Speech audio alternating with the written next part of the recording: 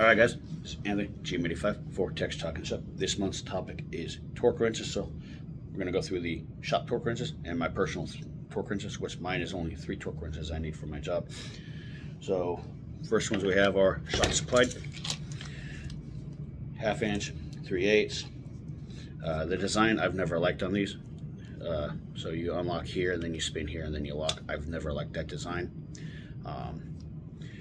And they got a little angle thing on the front of them. This is not a very expensive torque wrench. I don't know even the accuracy on them, but since these are shop supply torque wrenches, both of them, we have 4 of these actually, 2 and 2, but is right here. Since it's a 24/7 facility, this gets used by more than just one shift, and this is not stored correctly at all. It's at, I think it's at 59 Newton meters right now, and this isn't even tightened. So I wouldn't trust this torque wrench because it's been used and abused for 4 years. I wouldn't trust this. I don't know the accuracy on them. The only good thing about this one is it's dual scale, so you got your foot pounds and you got your Newton meters, so that's a big plus for those, but I wouldn't trust them. The other 2 we have, same thing, 3/8 and 1/2 inch are these CDIs, so 1/2 inch, 3/8, little push button quick release, which is nice.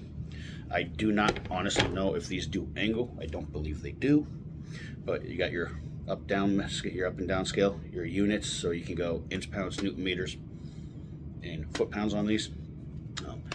I honestly don't like the flex head on these personally. It's definitely useful for automotive applications, but what we're using our stuff for is non-automotive applications. It's more of a straight shot, but we keep these in their cases with all their paperwork, and these ones are rated at 2%, which is the big difference when you're talking about torque wrenches. The percent range, Snap-on's around the 2% range. Like this is a Snap-on product, and then some lower brands, you'll see some are 4%, 5%, even 6%. We're talking about torque on critical fasteners, aluminum heads. You want to spend money on a quality tool. So those get stored with their little, even the little packet guy, the little thing, I don't know where it's at, the little silica guy. So we use those. The 3/8 one gets the most use out of those. We use it for breakaway torque, but I also have another way to do breakaway torque as well. And we also got this big mammer jammer here. This is a 2-piece torque wrench. This is a 1000 Newton meter torque wrench. It is dual scale in Newton meters and foot pounds. So it goes up to 1000 foot pounds. So you got that right there. Here's your little slide collar. You lock up and you slide your pipe on. Now, for this to work correctly, you have to have this pipe on or it will not apply said torque on this big 1-inch guy. Using this thing requires sometimes 2 people, because I think we've used this for 750 foot-pounds of torque for some equipment application. I do not recall what it was for, but we actually bought this for 2 specific occasions, and we've only used it 4 times since I've been at the job. But this is a 1-inch anvil and a 750 foot-pound guy. But you got to have the leverage. That pipe makes this do its job. Another thing is keep your materials that come with your torque wrench, your certificate of calibration, your silica packs. There's also some of them do come with timetables and application of torque and things of that nature, or conversion charts. So keep that stuff, guys. Don't throw it away. It's always useful. This is the most used torque wrench in the shop, and this is a 1/4 drive Husky in Newton meters and inch pounds, dual scale. And once again, this is stored incorrectly. This is stored at 75 inch pounds. This little torque wrench is pretty nice, but I don't use it that often. If I have to, I will, but I don't trust it because it's always stored incorrectly, and that's why I use my own tools. So my tools I use here, this is my 3/8 Snap-on. So the only thing wrong with this one is I got this when I was 22, and it's been calibrated and checked over the years, and I think I've rebuilt the head on it before, but it's not dual scale. I didn't know that at the time, so it's just in foot pounds. So that's why I have my conversional math charts. That's why I prefer dual scale stuff. So I didn't know that when I was 23. So if you're looking into it, you can buy strictly one that says foot pounds, or you can buy dual scale. So mine is My little 1/4" one I use is made by Right Tools. Little slider collar. You slide and you spin. And I got my inch pounds and I got my Newton meters. I use this the most, and this has held up. I don't even remember how much I got this for. It's a little click type. Works really good. Now for breakaway torque, guys, say the digital guy has a broken screen or a dead battery, we don't have batteries, we need to do breakaway. I have this 3/8 beam, and mine is indicated right here between 35 and 45 with 2 little specific hash marks so I can get my gauge.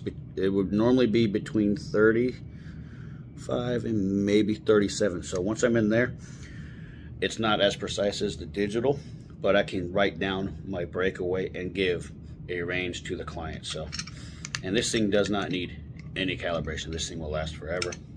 You just go, and this pivot, it works both directions.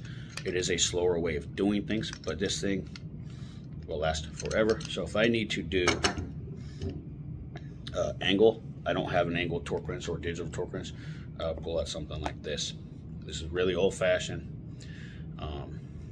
Doesn't get tons and tons of use. I don't need it, but I do have it. I just brought this to work recently just in case I do need it, because we're getting really involved in some weird things lately. But these things aren't cheap either.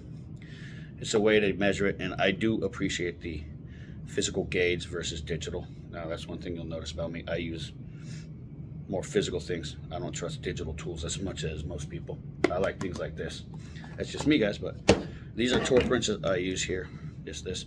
But I do recommend quality torque wrenches over cheap Chinese junk ones. Especially now, the reasoning is I'm seeing more and more plastic stuff, like plastic pumps and housing bolts and things like that. So that's where you're going to want to maybe look into even buying these torque screwdrivers. Now those are very expensive. If you're looking at Snap-on CDI Precision Instruments, you can get the dial gauge ones, or you can get a torque screwdriver one. The problem is I looked into those. They're plus or minus 6% from non-professional tool truck companies, so that's out of the question for me, especially if we're doing plastic into plastic, guys. So that's just where I'm at. I've always been a fan of the Snap-on click style. I have a split beam one somewhere. I don't know where it is. I think I lent it to someone and it never came back. But I run click style and beam styles, and I do run digital occasionally. But this is Anthony, GM85 for Teck's Talking Shop. And for torque wrenches, guys, don't cheap out on them. Spend the money on a quality one. It could even be a Craftsman one. They're not bad. I've had one of those before too. But check us all out individually. There's, I think, 9 of us. And follow us on Instagram at Tex__talking shop, I believe is what it is.